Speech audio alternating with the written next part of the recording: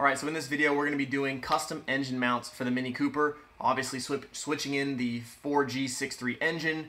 We did have to cut the frame rail last time and shift it over, so now we finally get to actually put in the engine mounts and get everything set up to basically fix where that engine is going to sit, which allows us to get our axles in place, our suspension components in place, and pretty much everything else just to get it set just the way we want it, so we can get full suspension travel and everything else, make sure the hood closes, and make sure everything else works. But that all starts with building the engine mounts, and that starts right here. Enjoy.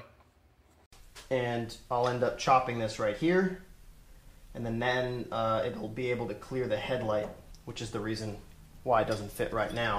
Because obviously to keep it stealth and to keep it a sleeper, I have to have headlights. It's not like I'm mounting a turbo there or something. Since this will be cut off here, I'm going to relocate the hole from here to the new center, which is going to be just above the frame rail, so there won't be any sort of twisting load on this. It's going to be a little bit different because of the space constraints. So we are going to mount this to the frame rail. The problem is the frame rail was never designed to actually have bolts going through it horizontally. And then for this, I cut it a little bit too shy, but that's actually going to work out for us anyway. The hole used to be right here. So we got rid of that. We are going to weld on the end piece of the bracket and then re-drill a hole here in the center. And that's again because we've relocated the entire engine and transmission over. So right now this is pretty much perfect on this side in terms of symmetric with this side. And that means that our engine and transmission centered relative to the frame, which means we're basically going to have our wheel spacing out an extra ½ inch, which is totally fine with me on this side, an extra ½ inch on the other side.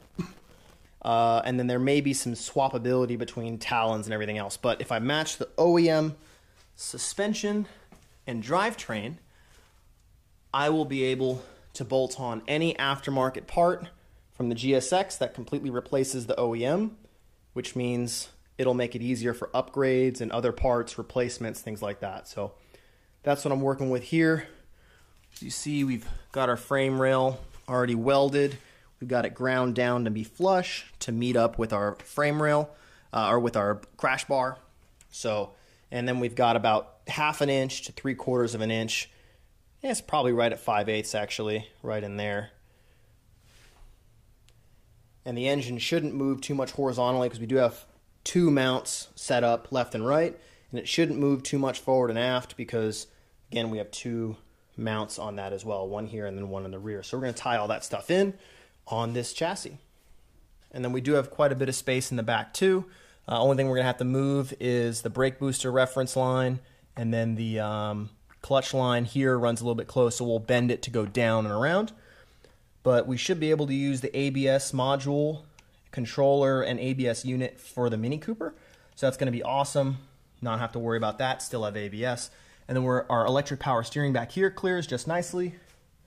And then in here, again, might be a little bit difficult to see, but we're going to be able to have our AC compressor in here as well. And then our axle should run right behind that, just like it does in the Mitsubishi. Alright, so I kind of know I said not to do this in another video, but I don't really have much of a choice right now. So we're using 3M window well, which is between a 55 and a 60 A on the durometer scale. We actually have to chop these mounts, and this one here we have to chop it right here, which is basically going to decrease this bearing strength in here. So this is basically just going to crush. So we have to fill this. So I got some tape on the back side so it won't leak out while it's curing. And then I'm going to actually re-drill this hole here and put the bushing through it. And so the whole thing is basically going to change shape. So I need to fill this to get some of that strength back. Now there may and most likely will be some air pockets in here because of this. So this is not the best way to do it. Ideally I would have liked to do the motor mounts I did in the other video, where I used a much more liquid consistency on the urethane.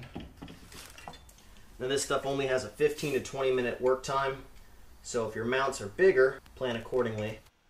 Alright, so right now we're just chopping this mount in half. We're finally getting that steel out of the way, and then that way we can go ahead and measure and mark up what we need to clear our headlight. We can test fit our headlight right here. First thing I'm doing now is just playing with the mill a little bit. I got some new milling bits, and then we can actually mark and begin to cut our silicone mounts. Now I'm drilling out the holes for the bushing insert to go through, and also marking it on the other piece so I know where that is going to transfer through. So that way I have a straight hole between the two of them. Obviously welding up the bracket.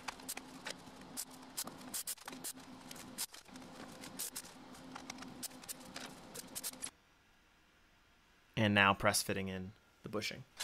Alright, so here's how I have the rear engine mount set up. I basically just welded it into the frame, into the subframe, just in front of the steering rack, which is actually, as you can see here, there is no fluid on it. It's actually an electric power steering, so I'll be keeping that, and it fits perfectly actually. And since I welded, trying to dodge the engine here, since I welded that in the frame, I welded it with screws, so I can just take these two 14mm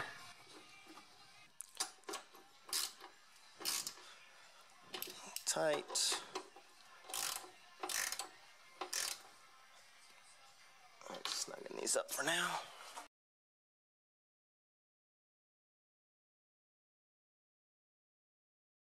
On the driver's side, we basically welded here, we welded inside here, we gave it just a tack weld back there, and then we welded on this inside seam here. So that way we didn't have any protrusions, but of course we can also weld here as well and lock this plate into this piece and to the frame. So now the way that this is going to mount up, we've got our chopped mount here, chop mount with our bolt going through it, relocated hole, and we're going to have these channels that I cut out of some box steel, put a hole through here, and that hole is going to go all the way through to the other side. So it's going to bolt basically like that, and there's going to be another channel on the other side. Then I'm going to weld up another tab here, which will allow this piece to resist rotation within this mount, and I'll do the same on the other side. But then in addition to that, I'm also going to go from here to this bolt mount right there and brace that, so that way I have a little bit of triangulation going on so that it resists rotation. In addition to having the bolt there, it'll have this piece here. This will be stronger, but that little bolt will at least hold a little bit and keep it from flopping around when I'm trying to install the engine.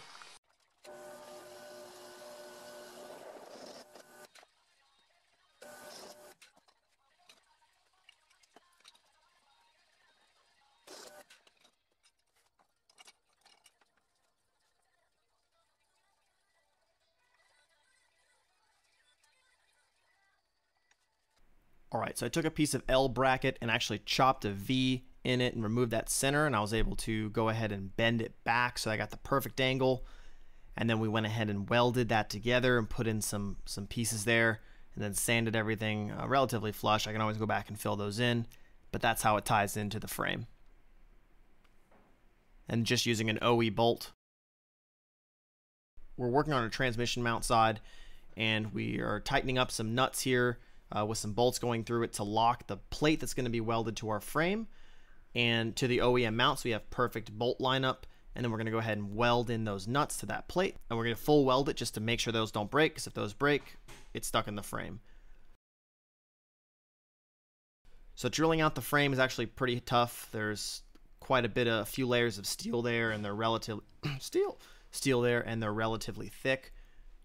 Now we have to grind off all the paint, and just to make sure that our plate fits perfectly in those holes, we had to ground away a little bit of the extra nuts that were there.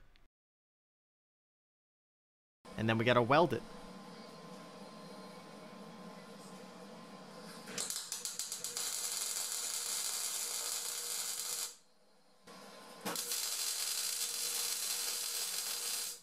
Now, of course, we're moving the mount so we get access, so we can do full welds on the inside and outside where we have those relief cuts.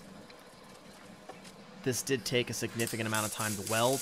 We did have to cut a lot of 1/8" plate to make some additional bracing to the frame rail to take care of some of those gaps. But all in all, it made a very nice box section, and we were able to tie into it quite well.